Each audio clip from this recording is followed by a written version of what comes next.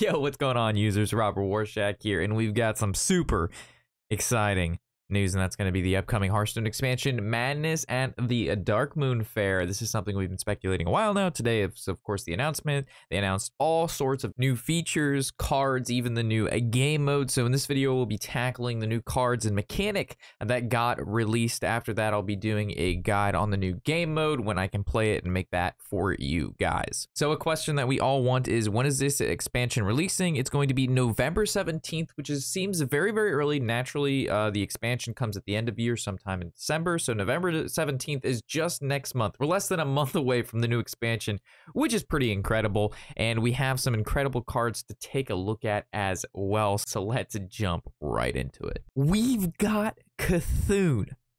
Cthulhu is back, and this is a 10 mana 6/6, so same stats as we've had previously, but his ability is drastically different, and this is going to be at the start of the game, break into pieces, battle cry. So when you put all the pieces together, deal 30 damage randomly split among all enemies, including their face. So this is very much so a control card, very much so a very late game win condition. So let's take a look at the requirements to get this guy down. So in order for this guy to be played, when you put him into your deck at the start of the game, he'll split into these pieces. These are all 5 mana and their abilities vary. So we've got a deal 7 damage, randomly split among all enemies, deal 3 damage to all minions, summon a 6/6 Cthulhu's body with taunt, and then destroy a minion. So individually, these aren't necessarily super powerful, but they're not essentially really bad. A 5 mana deal 3 to everything's pretty good. A 5 mana deal 7, randomly split among enemies is pretty good. A 5 mana 6/6 with taunt's kind of rough, and then a 5 mana destroy a minion is kind of rough. But once all of these are played, it'll shuffle the main Cthulhu into your deck, and then when you draw this guy, he'll do 30 damage. So we'll see this in a very much so control decks. Obviously, this is a very late game card, and I'm looking very much so in playing this in some form of control warrior / possibly a control warlock, because I'm assuming the faster you can draw these things, the faster you play them, the faster you can get Cthulhu out. So we may see this in maybe a form of hyper draw druid, which we've seen in the past with like Chef Nomi and stuff, but I'm really excited for Cthulhu.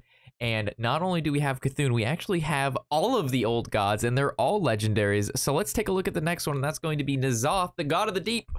We have a 10 mana 5/7, so same stats as he had previously. Battle Cry, resurrect a friendly minion of each minion type. This does not seem to be as powerful as his old form, which used to just Battle Cry, resurrect all the Death Rattle minions that died this game. So I think what we may see with this card is decks that are like amalgams. So they correspond to multiple different classes, so it'll summon all of these guys. So obviously running this in like a beast deck, it would only summon a minion of each type, which would just be the beast. But if you have amalgams, it's going to summon multiple of the amalgams, and they could be pretty powerful cards, like we see in BGs, if you're familiar with that. So I think this might be a card that we see in a new type of deck, and that might be a deck, like I said, that revolves around multiple different types of minions like amalgams. Taking a look at Y'Shaarj, this is the 10 mana 10/10, same stats as we previously seen in the past. It's Battle Cry, add a copy of each corrupted card you've played this game to your hand. They cost 0 this turn. We haven't taken a look at the corrupted cards yet, because I wanted to take a look at the old gods first, but this is an extremely super value card, and when we cover the corrupted cards, you're going to see that 0 mana corrupted cards are very, very, very good, and this is a huge sort of tempo / value swing, because they're going to cost 0 mana, which means you can play them immediately. And then last but not least, this is the probably craziest of all of the old gods. Of course, it is Yogg-Saron, and this is very, very much so like we've seen in the past. It's a 10 mana 7/5 stats, again, line up completely. And Battle Cry, if you've cast 10 spells this game, spin the wheel of Yogg-Saron. The old Yogg would just cast random spells. This one, you have to play 10 spells to cast him, and his ability is going to be this cog wheel here. So when you play him, this wheel is going to spin, and it is going to land on a random spot. That spot, besides the one, they all have 19%, besides that one that has 5%. The one that has 5% is cast Pyroblast until a player is dead. So there's 5% of the time when you play this card, Pyroblasts are just gonna fly and until someone's dead. That's fucking crazy. The other percents that are all at 19 are fill your hand with random spells. They cost 0 this turn. Fill the board with random minions, then gives yours rush. Take control of 3 enemy random minions. Cast a random spell for every spell you've cast this game. Targets are chosen randomly, so the mystery box is the same ability he previously had before. And then the other one is destroy all other minions, gain their attack and health. All of these incredibly powerful, absolutely insane. This card is nuts. Looking at competitive Hearthstone, this card is absolutely terrible for competitive Hearthstone. If you're looking at content creation and casual Hearthstone, this card is probably one of the most fun cards that you can imagine, because every time you play him, it's going to be different, and each time it's different, it's going to be even different than that, because the cards you're going to get, the stuff he's going to do, the board state that you play him in is constantly going to be different each and every game. So just looking at the 4 old gods here, and only looking at these 4 cards in this expansion, the first 4 cards we're even looking at in the Darkmoon Faire expansion, this is already a shit ton to talk about, and already I'm sure you guys have some shit to say. So I'm interested just in these 4 old gods. What do you guys think? Because this is absolutely nuts. Moving to some normal Hearthstone cards with normal abilities that have the new corrupt mechanics, so we can kind of see how Yasharaz fits in here. Let's take a look at Dunk Tank. This is a 4-mana shaman spell, and it's deal 4 damage, corrupt, then deal 2 damage to all enemy minions. So the new corrupt mechanic, this occurs when you play a card that has a higher mana cost than the card itself. So for example, in order to activate Dunk Tank's corrupt mechanic, you have to play a 5 mana card or more at any point in time, and then this card's corruption will occur.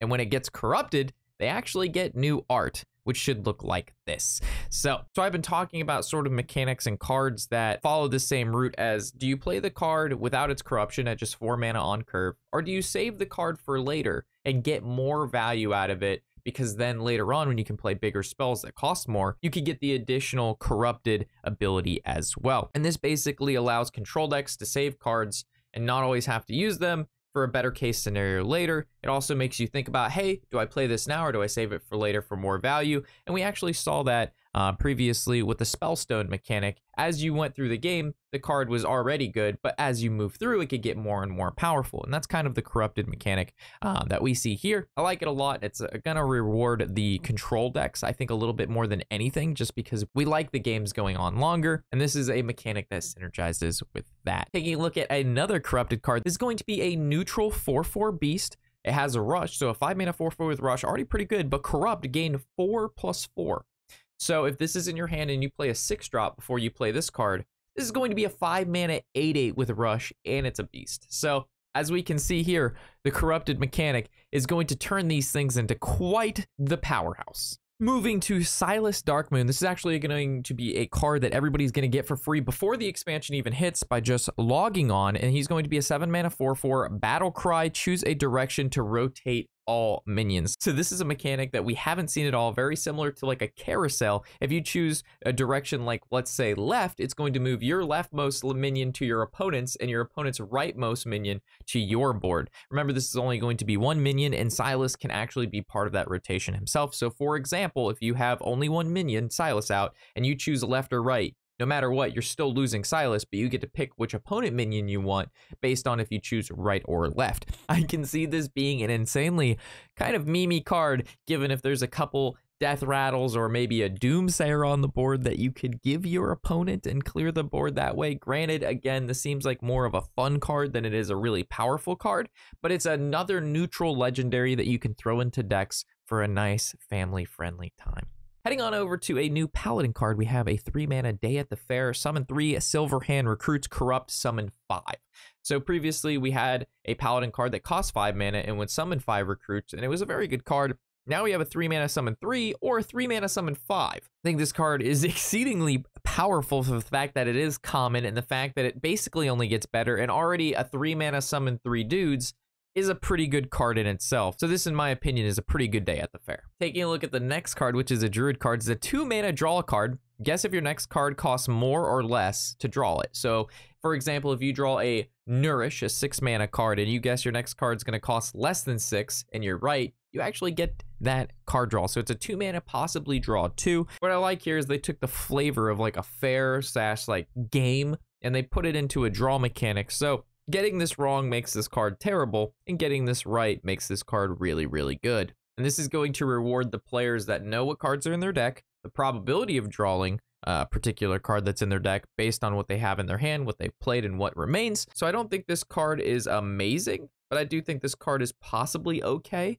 But I'm honestly, Druid has enough ramp and draw right now that I don't think that this is going to be needed. It may be a card that we see played later on, but I don't think it's going to be played right away. Taking a look at the Druid legendary minion, we have a 4-mana 2/2 battle cry, add a solar eclipse and a lunar eclipse into your hand. So for those of you who play World of Warcraft, you're very familiar into the Boomkin DPS, and these are spells that you cast quite often, and we switch back and forth based on how much lunar and solar energy we need. So what is a solar eclipse and lunar eclipse?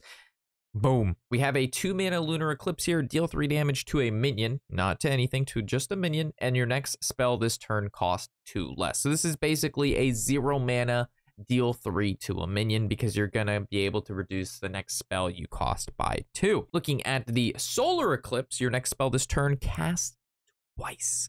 This solar eclipse, I think, is what's going to be the most powerful of the two. And that's because on turn 4, you can blossom into solar eclipse into overgrowth on turn 4 and gain 4 mana crystals, which puts you at 9 mana the following turn if you overload 2, so you have 7 available, which is pretty damn good. As we know, casting spells twice is very, very powerful. Taking a look at Vargoth, who just happens to do this same thing, and being able to put this in a card and only have to cost 2 mana, I think is super powerful, and we can kind of see the power level of those cards, granted, because this is a 4-mana 2/2, and it's going to give you each of these spells, and I'm glad this card isn't overly statted, plus having these cards be put in your hand, because these cards are already, like, really, really good, right? So I'm glad they're statting minions appropriately to basically how good the cards they provide or their abilities are. Moving to, I think, the lowest attack and defense of any 10-mana card in the game, we have the Darkmoon Rabbit. This is a 10-mana 1/1. Rush, poisonous, and it also has cleave, and that means it damages the minions next to whoever this attacks. So if your opponent has 3 minions out, it's a 10-mana, kill 3 minions. I think this is sort of a notch at possibly Conjuring Calling onto these 10-mana cards, because if you conjure a 10-mana, most of the time you're going to hit like some 8/8 plus minion, right? Now there's a chance you're going to get this rabbit, and it may not be the best thing, because if your opponent doesn't have any minions, this card is just going to, it's very easy to kill, right? But if your opponent has quite a few minions and you're looking for something with rush and can kill stuff, this is like the absolute perfect card you could get. So I think this put even more swinginess into the Conjurer's Calling, because the stat lines and what this does is so far away from the current 10-mana cards that are in the pool. And taking a look at the last card that we have for today, and as we know, more cards will get released, and I'll cover them as fast as possible. We have the 5-mana 3/3 Fortune Teller Taunt. Battlecry, gain 1/1 for each spell in your hand. So obviously we have cards like with the Yogg that's going to synergize with playing spells, so we may see more spell-heavy decks nowadays. So average stats for like a 5-mana taunt would be like a 7/7 or like a 6/6, which means you have to have at least 3 or 4 spells in your hand in order for this guy to be even good. He's got a battle cry, which means that if he gets rezzed, he's gonna be only a 3/3 with taunt. The fact that he's a mech, I mean, I don't know. For top decking purposes, he seems pretty bad. For resurrect purposes, he seems pretty bad. In a spell-heavy deck, I guess he could be good, but towards like turn 5 and stuff, I mean, how many spells do you expect to have in your hand? Let's say best case scenario, you have like 7 spells in your hand, right? He's a 5-mana 10/10, and right now, if you look at like Rogue, for example, they're playing like 3-mana, 4-mana Edwins, and those things are like 12/12s. So I actually don't think this card is very good at all. I think this is just like kind of one of those cards that if you randomly generate, he's just a 5-mana 3/3 with taunt. maybe a little bit more than that, but I don't think this would be a card that anyone ever main decks. All right, so that's going to wrap up all the cards that we have thus far to review and look at. Guys, what are we thinking here? Because there's a lot to break down, and also keep the lookout for the new game mode video I will be posting hopefully very, very shortly if I can get everything I need to get done. So with that, thank you guys for watching. I'll see you in the next video. Of course, I'm Robert Warshak, and happy whatever the hell day it is.